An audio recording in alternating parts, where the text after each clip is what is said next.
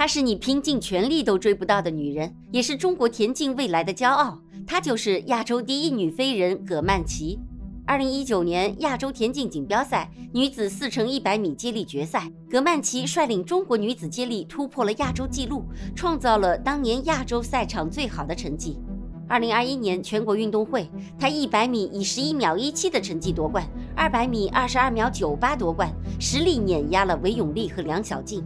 在2021年田径锦标赛女子100米决赛上，葛曼棋突破极限，跑出了11秒15的成绩。她是历史上第一个闯进女子100米半决赛的选手。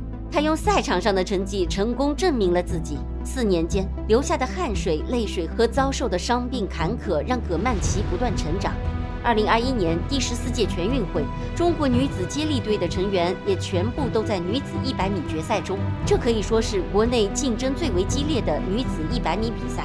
处在第4道的梁小静没有让人失望，她的出发反应惊人，30米过后就已经确立了较大的领先优势。而处在第6道的葛曼棋奋起直追，进入途中跑后实现反超，最终葛曼棋以11秒22的成绩拿到了全运会1金。江苏选手袁琪琪最后时刻冲上第2名位置，而梁小静则以0.01秒之差屈居第3。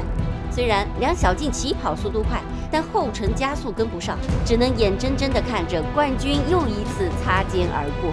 尽管结果并不令人意外，但过程还是荡气回肠。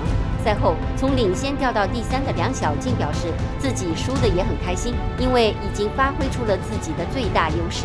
在夺得100米金牌之后，葛曼棋再次向着200米和4乘100米的金牌发起冲锋，成为了真正的3冠王。好了，今天的视频就到这里，感谢大家观看。有喜欢田径的小伙伴可以点赞关注一下，我们下个视频再会，拜拜。